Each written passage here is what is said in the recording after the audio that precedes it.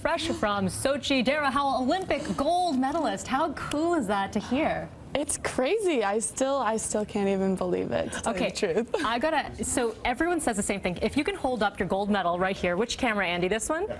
Okay, Dara. Everyone says the same thing when they bring in your when you bring in the medal, and that is what?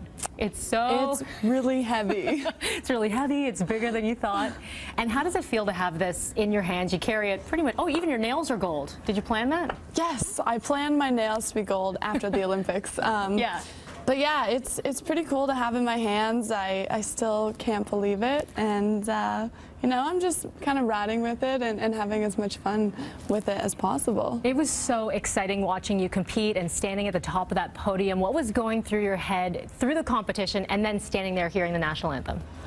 Yeah, I mean, I think as an athlete, you dream of hearing your national anthem play at the Olympics more than standing on the podium, and to have it actually happen was so surreal and so amazing, and to see my family and my coaches out in the crowd, you know, I got off the podium and I said, I want to do that again. It was so fun. Well, you're only 19, right? So you probably will be doing it again, right?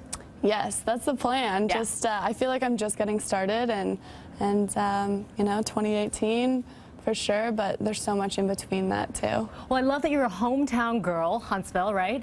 Friends and family, a lot of people watching right now. You must have had so much homegrown support here. Yeah, the support from back home was super amazing. You know, I've always been proud to come from Huntsville, and to see them get behind me no matter what was going to happen was amazing. And then to bring a gold medal home to Huntsville was crazy. It's amazing, right? Did you think going into Sochi that this was going to happen, that you would take home the gold?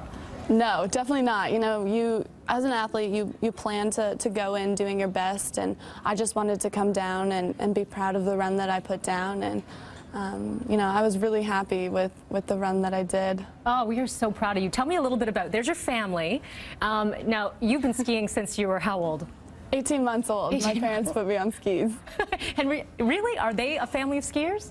Yes, yeah, my grandfather's actually 90, and he still skis to this day. That's awesome. Yeah. So do you teach him some tricks? And I try. He doesn't fully understand the sport, but it's okay. No, that's just awesome. So congratulations again. We are so happy, so proud of you. You're on Twitter, @Dara Howell, right? Yes, @Dara Howell. There you have it. Add me. There you go. All right, we are taking a break here on BT. Congratulations again. Go Canada. We'll be right back here on BT.